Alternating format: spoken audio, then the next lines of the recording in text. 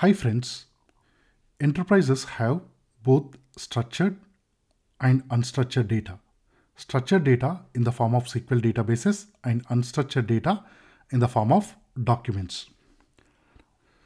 We want to build a generative QA system using both data sources, and the system should figure out which data source to use at the time of answering the user query.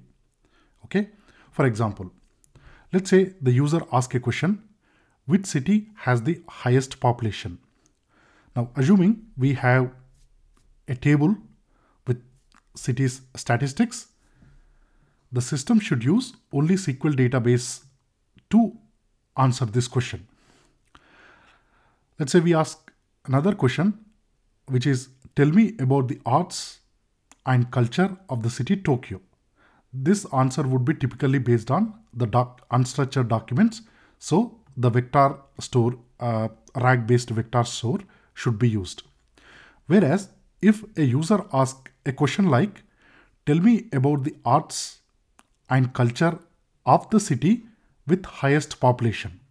Okay, so here we have two questions. First, we need to figure out which city has the highest population, and then we can answer or we can find out about its arts and culture.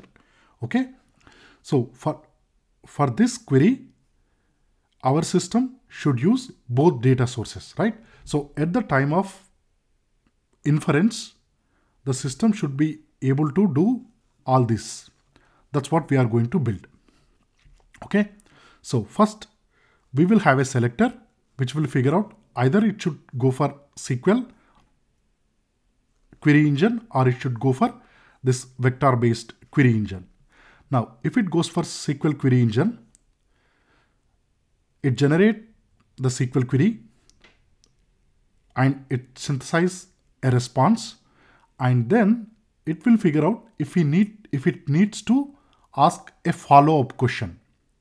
Okay, if it does, then it goes to the vector store and it executes the follow-up, or we call subquery, and it uses both the information to provide the final answer. For example, if we ask simply what city has the highest population, it takes this path, it figures out Tokyo has the highest population, and then because that response adequately answer the user query, it end it here, okay, without generating any subqueries. Whereas if a user asks a question like this, it takes still the same path. Once it generated that Tokyo has the highest population, then it generate this subquery. This is the important concept here.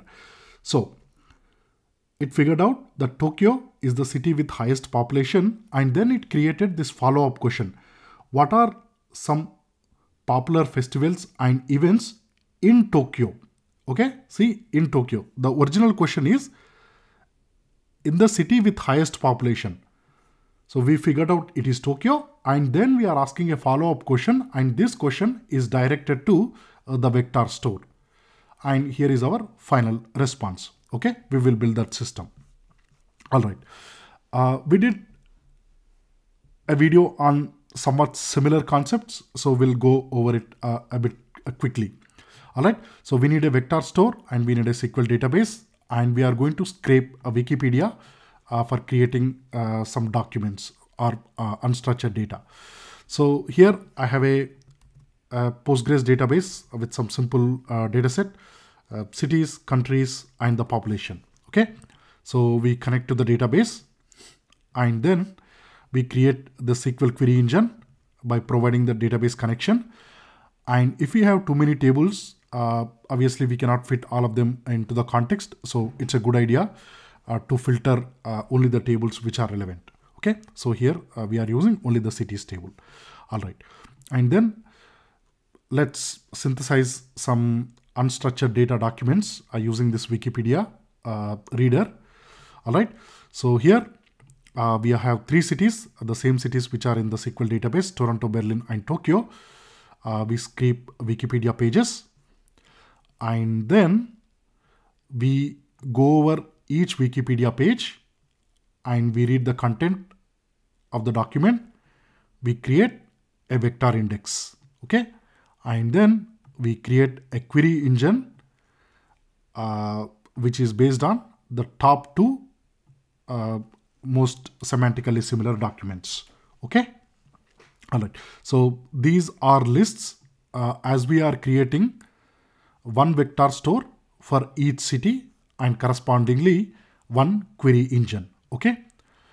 This is just for the demo purpose. Otherwise, these three wiki documents, they can go into one vector store.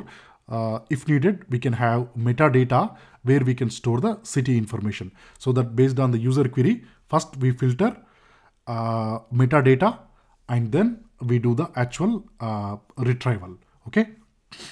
All right, so we are going to convert these query engines into what is called as tools, okay. So we use this query engine tool. So here we are going over the three vector stores, vector query engines which we built here, and we are converting them into this query engine tools, okay. All we are simply doing is this query engine we are supplying along with this metadata. This is the most, this is also very important, the description, because which tool to use is decided by the LLM based on this description. So here we are saying this tool provides information about this city. So we are going over these three cities. So the first tool provide information about Toronto, and then the second one Berlin, and the third one Tokyo, okay. So we have converted the query engines into these query tools. Now the most important concept here is this subquery engine.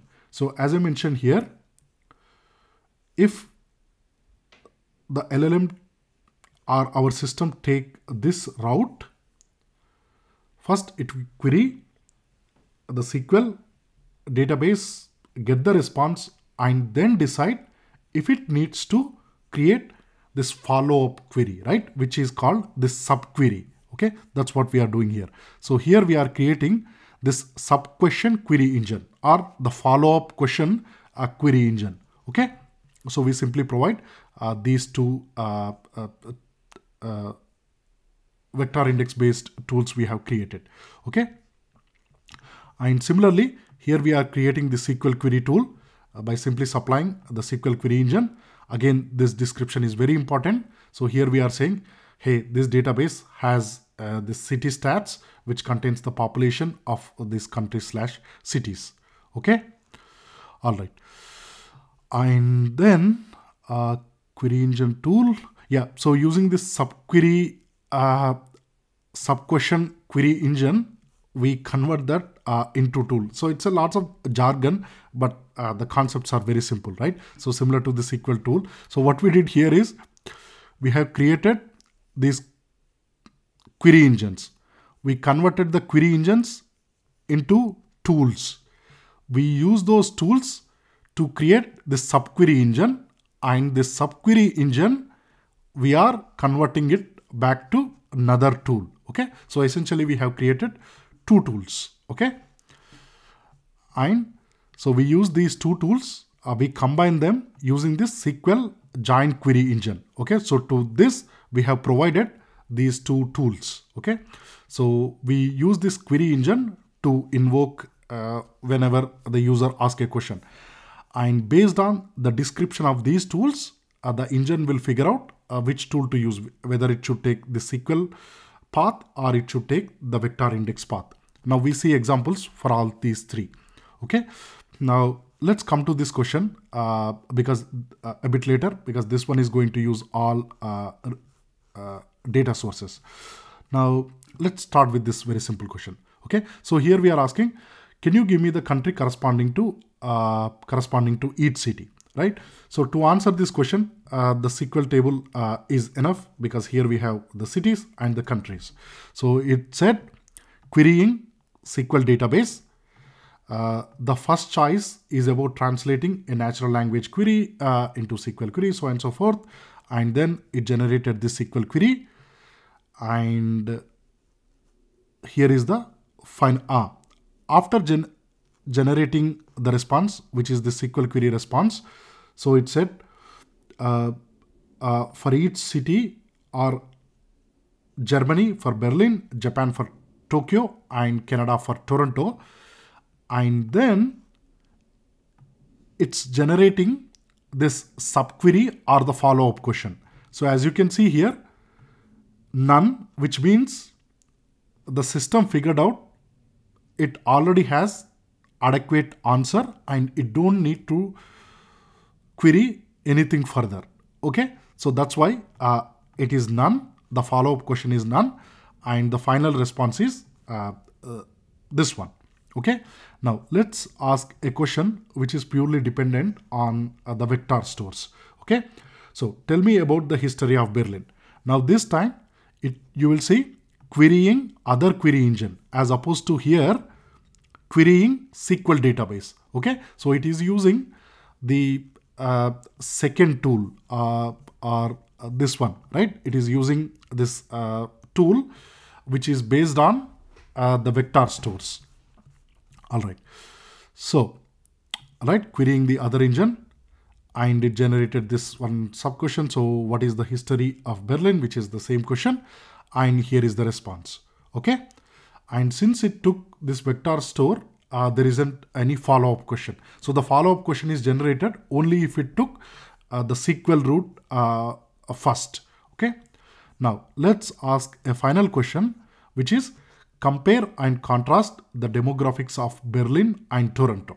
Okay, so now it first need to figure out the population of these two cities, and then it can go into how the demographics compare, maybe the gender, the age wise, etc. Right? So as you can see here, it figured out first it need to query the SQL database, and it provided some explanation why it need to query the SQL database, generated a SQL query, and here is the synthesized response. So Berlin has approximately this population, and then Toronto has this population. Since it first took the SQL path, it is going to generate a follow-up or subquery. Okay, so now it has created this query. So you will see what are the age, ethnicity, and cultural diversity demographics of Berlin and Toronto. So this is the original user query, and the LLM or our system, it has generated this subquery. Okay, now this query is further split into these 6 queries. What is the age demographics of Berlin? What is the ethnicity demographics of Berlin? And what is the cultural diversity demographics of Berlin?